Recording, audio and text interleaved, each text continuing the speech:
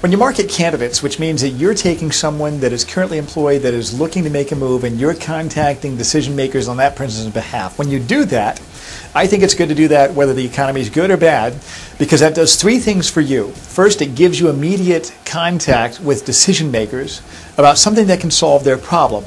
You see, when you leave a message for a decision maker, there has to be a reason why they're going to call you back. One reason is a referral, if you have someone in common.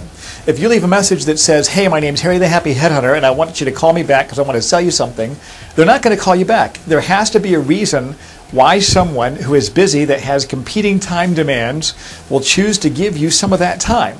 There has to be something in it for them. And when you make a sales call, just to make a sales call, there's no value there. If you have value, then you've got my attention, is what the decision maker is thinking. So that's the first reason. It's a good way to get decision makers on the phone. The second reason you do this is that you can uncover other opportunities within that organization. And the third reason why you do this is that you might even make a placement. So this is what I'd recommend when you're marketing candidates. You want to find why should someone hire this candidate.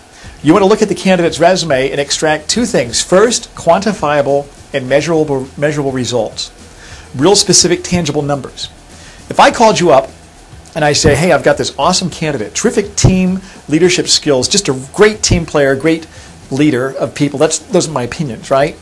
My opinions are absolutely worthless because I've got this database of about 10,000 people, and if you hire anybody from that database, from my database, I think they're fantastic because I get a fee. That's how your clients are looking at you. Your opinion doesn't count. If you think the candidate's exceptional, it doesn't really matter. What matters is what's provable. Numbers are provable. They're verifiable. The more specific you make them, the more believable they are. Specificity always builds credibility. So when you market a candidate, you want to look with your candidate and find out three things. First, what are those quantifiable, measurable results? Secondly, what's different about this candidate compared to somebody else? And third, how will this candidate impact your client's organization? So when you take a search assignment, you know exactly why your client is looking to hire someone. What are those outcomes that the client's looking to accomplish? So when you recruit, you qualify candidates based on that criteria. So when you communicate, when you articulate the value of that candidate, you know why your client is looking to hire someone. You can communicate that message clearly. When you are presenting this candidate to the stranger, someone that you don't know what their issues are. You just have this candidate, and you want to show the value of that candidate. You want to show specific, measurable results.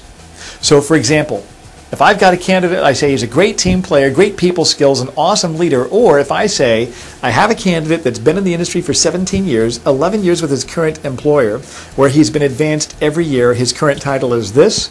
He has a team of 37 people that he manages with 100% retention. 3 of those people have been promoted within the company, showing how good of a leader he is. In fact, his employer's largest client asked for him specifically by name to take the lead on all their projects, where he negotiated 2 projects with net profits of $500,000 on each over the next 7 months for his employer. Okay? That's not my opinion anymore. It's something that's real specific and something that's believable. So when you have your candidate and you market them, you want to get those real clear results in your mind and highlight that and bring that out from the candidate. How do we get this information from the candidates? I mean, think about it like this. Who writes the candidate's resume? They do. We are all our own worst critics. We all have this problem of being able to really understand where our value is and then even being able to communicate that clearly to someone. So you need to ask that candidate questions that can draw that value out of that candidate. And here's one question you can ask every candidate from this day forward. If I presented you to my client, and let's just say that I presented you to them and they said, why should we hire this guy? What would be 3 things that you would want them to know? Tell me 3 reasons why they should hire you. And then when they give you each one of those reasons, boom, boom, boom. I'm a good leader, I'm a good team player, and I'm a good negotiator. Specifically, what would be some things that I would observe in your performance where I would come to that conclusion that you're a good leader? Well, I grew the department from 5 people to 37 people in a 3-year period. Aha. What else? I have 0 turnover. Aha. I've got real specific quantifiable numbers. You draw that information out of the candidate. Now, when you present that to the client, you want to leave a message showing that specific value.